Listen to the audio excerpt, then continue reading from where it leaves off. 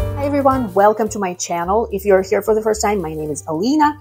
Today, I'm excited to share with you my recipe for easy and delicious vegan mashed potatoes that are made with only 5 ingredients, and they come together in only 20 minutes start to finish. These potatoes don't have any oil or butter or cream, so they are much lighter, which is great for occasions like Thanksgiving when you already have so much going on at the table. And besides, I'm going to share with you my secret potato cooking method that is just perfect for mashed potatoes. The potatoes come out nice and light, much easier to mash them, less elbow grease, and also it helps keep more of the nutrients in the potatoes. So without further ado, let me show you what we're going to do. Let's go.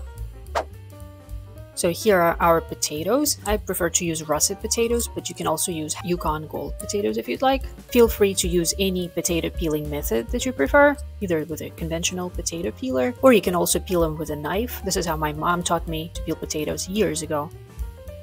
Now this is my secret tool for cooking the best potatoes for mashing. This is my steamer pot. Basically, you just fill it up with water, about 1.5 inches or so. Then you put the basket part on top, put the lid on, turn it on, get the water to a boil. I usually do this while I'm cutting the potatoes. Then you put the potatoes in and let them steam. This way they will come out really nice and soft.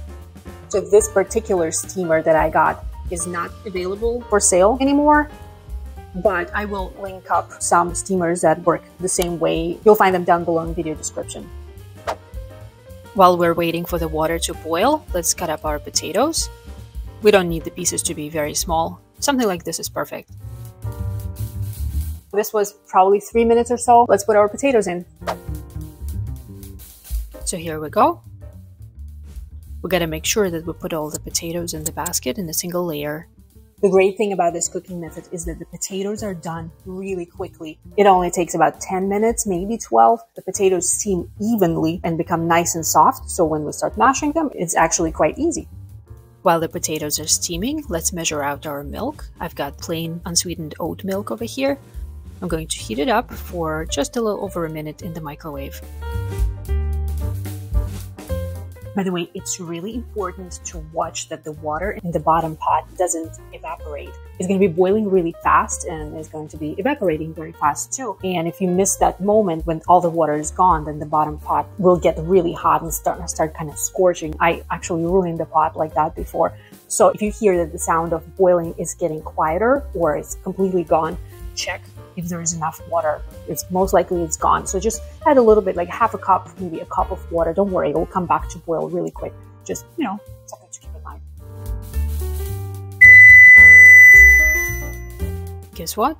The potatoes are ready. Let's check if they're done. Yeah, you see they're falling apart nice and easy. That means they're perfectly done and ready for mashing. To mash my potatoes, I'm going to use the bottom pot of the steamer and add the rest of the ingredients: granulated garlic, salt, and freshly cracked black pepper. Now let's add half a cup of milk and start mashing. Now I'm going to add the second half of my milk and back to mashing. Now this still looks kind of dry to me, so I went ahead and heated up another half a cup of milk and added it in here. See, at first it kind of looks runny, but then all that starch really drinks up all that liquid and the potatoes get quite a bit thicker. If these are too thick for you, then feel free to add some more milk.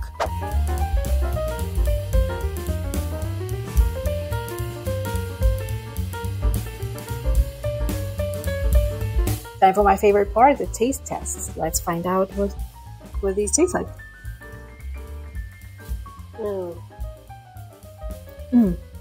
So good. So fluffy and light. And you don't even miss any kind of added fat like butter or cream or whatever. They have a nice garlicky flavor, but it's very light, very subtle. You can definitely see this at Thanksgiving or Christmas, or just like any time you're craving some nice comfort food. These would make the perfect size for just about everything.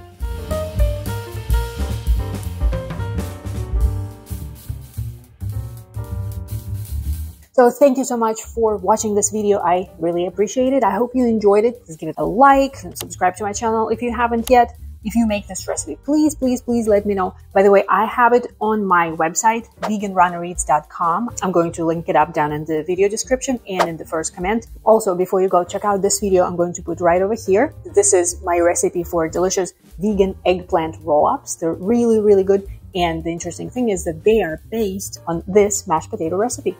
So if you want to know what to do with leftover mashed potatoes or just, want to be creative, check it out and let me know what you think. I will see you very soon, probably in the next video. Bye-bye.